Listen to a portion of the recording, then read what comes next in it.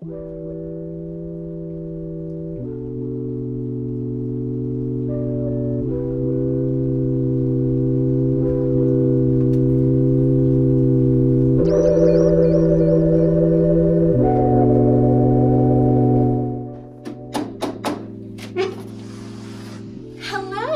Welcome to my crib. Come on in.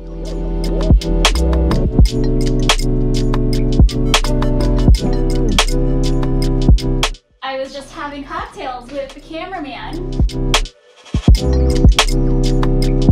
This, as you can probably tell, is my kitchen. This is where all the magic happens. So if you've watched my Chinatown apartment tour, you probably remember how high all of the cabinetry of that apartment was. And it's so nice because even though I still need the step stool at times, I can still reach things like pretty easily in my apartment, which has been lovely.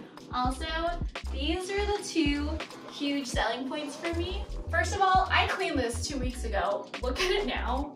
This microwave is very kind of dirty, but it's very heavy duty and it's lifted. So look at all this counter space I have.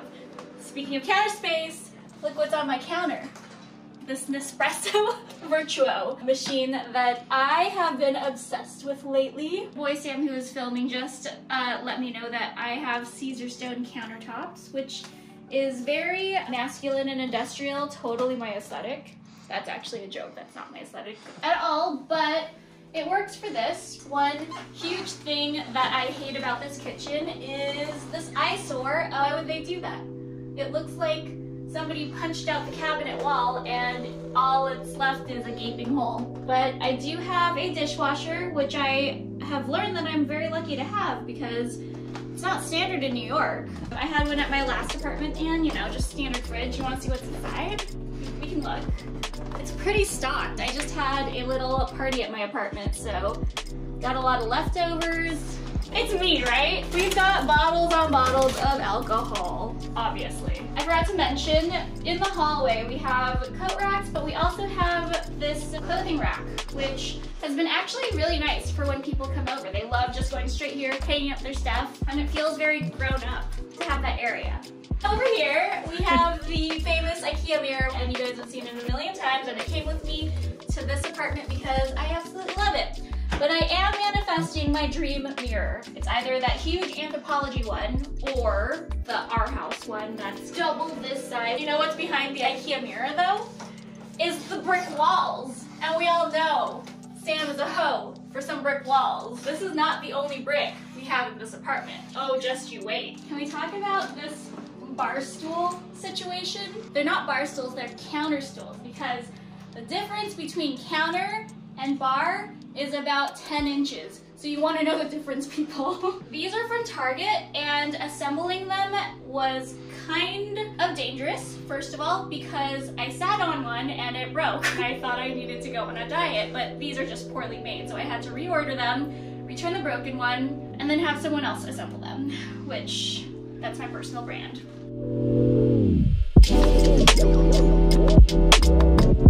So we're moving into the living area. You guys, I have so much space for activities. Everything that I got in this living room was either from my old apartment or from Facebook Marketplace, and I'm really proud of that because reduce, reuse, recycle, and save some money, baby. You know, I love me some shelves. Gotta use the vertical space in the apartment. Mounted my TV as I did at my last apartment. Can we talk about this egg chair? I had big plans to mount this thing from the ceiling, to hang it, have this little hammock situation going, and then my shelves fell. And it was like all of my dreams fell with it because we are not going to hang no chair from no ceiling if I can't even hang some wall shelves. The only thing that I did buy new was this rug, just from a place called Eiley Home. And, okay, my pride and joy, you guys. This is a used IKEA couch.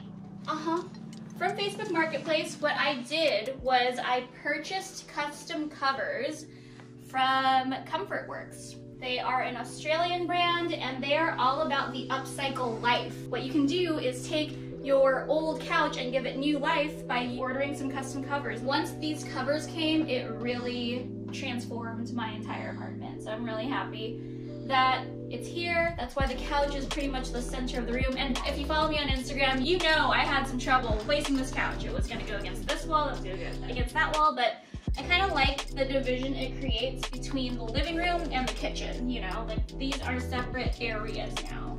We like the couch. We like the couch like this. And if you don't like the couch, you're gonna like the couch because it's not moving, you guys.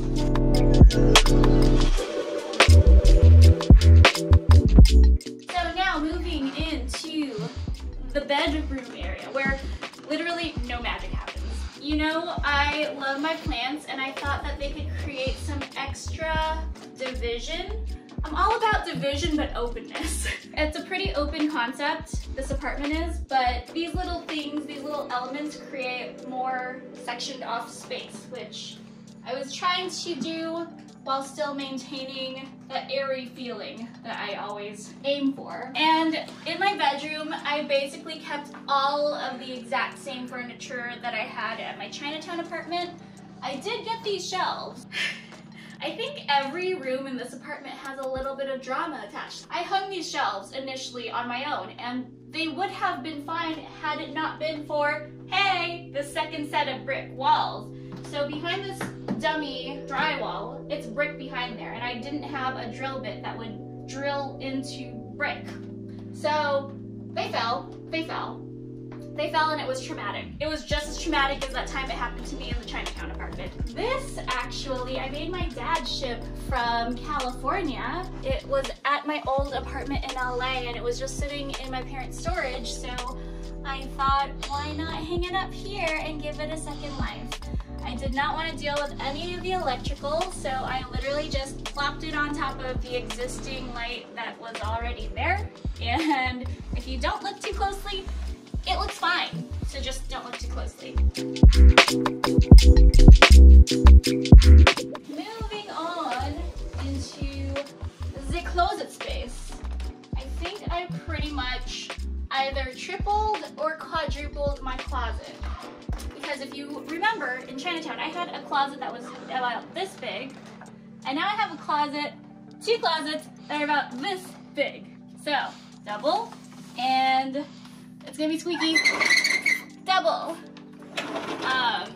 The other side looks pretty much the same, so I'll spare you guys the squeakiness. We're moving in to my bathroom where some magic happens. As you can see, it's all marble. From top to bottom, all of the walls, it's wonderful. It creates a lovely steam room if you let the shower go. And I actually have a bathtub now, you guys. It's lovely. It's so nice taking baths. The only thing I will say is that the shower head is so high up that it feels like it's high up. So I sometimes stand on the rim of the bathroom. And yeah, I actually really want to switch this light fixture out. I'm just saving up for the one that I want. So that'll be another update once I get it. I think that was it, you guys. If you have any other questions about anything in my apartment specifically, let me know in the comments down below. Tell me what your favorite part was. You know, I'm a hoe for these bricks. I'm gonna let you out. Bye.